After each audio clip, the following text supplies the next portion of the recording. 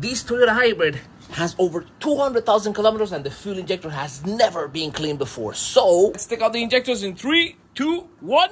Okay, we took apart absolutely everything. We took apart the spark plugs, the EGR that is going to require cleaning as well. Look at the intake where the fuel injectors go. Look at the intake valves right there.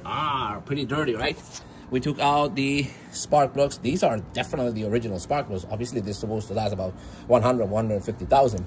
As you can see here in the fuel injectors, I want to show you something very, very important. What do you think is the condition of this injector? Look. 1. Number 2.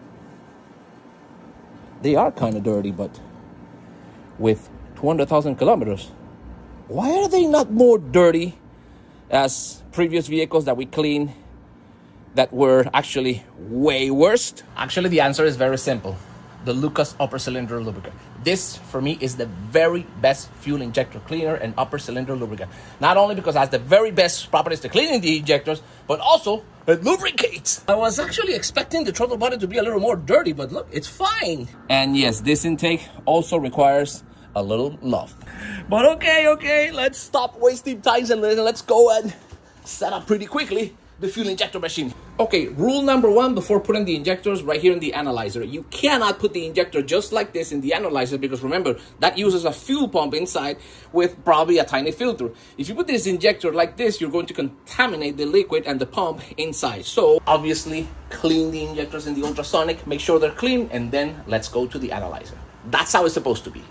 You can use this only for this part, but not here in the tip. Be very careful. Okay, watch this. Let's let the cleaner do its job. Look, yes, with a little patience. Just apply a little cleaner. I'm actually using some choke carburetor cleaning, which it really does the job. You don't want to put the brush or steel brush right here in the tip.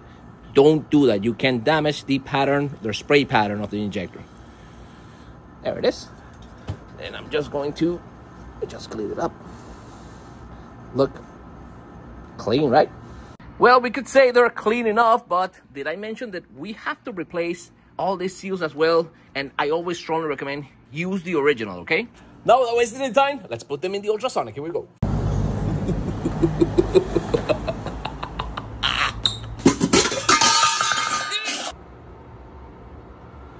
There it is. You have to place this until it reaches almost the complete injector holder. Let me start the ultrasonic. There it is. That's it. The ultrasonic is doing its job. And so because of this, I'm going to show you my personal trick. Here we go. I'm just going to use the same liquid, place it over inside the injector, and look what happened. Can you see the liquid going down? See in this injector? Yep. Look. It's going down, so I'm gonna have to continue flushing it. There it is. Whatever impurities that this could have before, look, the ultrasonic completely takes off everything and leave these injectors as good as new. Now we're going to place the brand new seals and install it back in the car. Look at the injectors, how they looking? Oh, impeccable, eh? These injectors are as clean as they get. Let me just place them in where they belong, right here. 1, 2, 3. Which I don't want them to hit anything. Second, there it is. Number 3, and finally the number 4. I'll have to place them this. Okay, once they are in position, they are supposed to move like this. Very soft. There you go. This is how you know the injector is impeccable. All right, the next step, I'm going to put this brand new spark plugs. Number 1. Very carefully. Make sure you don't drop them. Just let them go down. Number 3. And number 4. You always take advantage when you're doing this type of work that you take it apart everything and check the vehicle's ground. So look at this surprise. Very careful, you know, you got to clean this properly. Otherwise, this could call a complete vehicle shutdown. Holy moly, it's getting dark. Okay, so the EGR is fully clean. Assemble these spark plugs. The fuel injectors are impeccable now. I already cleaned the throttle body as well. Did I mention that I also cleaned the intake manifold and looking impeccable? Clean properly the airflow sensor as well. Let me just place it in position. That's it. Let me see. There you go. There you go.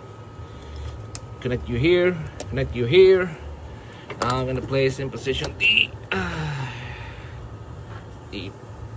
purge valve. This is the evap system. Okay. Fully connected. Let me just light this up. Holy cow, look! I think we're funded already. Let me start the vehicle. Here we go. Give me a sec. The vehicle's been stopped for over a day. All right, let me put it on ready mode. Okay, let me turn it off. I'm gonna put the ignition on, back again, 3 times, because remember the system is completely empty. So I want the fuel injector pressure rail, or the fuel injector rail pressurized. All right, here we go.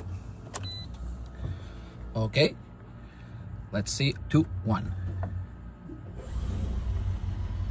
There it is. There it is. All right, engine has started. Yeah, well, that's normal. That's normal. That totally happens. Let's just wait until the system stabilizes, and the fault should go completely. This is what I call a complete fuel injection service. All right, let's quickly check the idle. See? I think it's a little higher. Let me just give it a relearn to the throttle body with the scan tool. Learning value reset, and look, she's idling perfectly now. All right, let's just give it a quick acceleration. Here we go. Oh, yes. It definitely feels stronger now. Woo! It's incredible after the service. Check out the fuel trims. We have over here the short term and the long term. Look, practically 0, which means that this is burning impeccable. This vehicle is ready. So if you want to know more, stick around for this. I'll see you then. Bye bye. Don't forget to subscribe.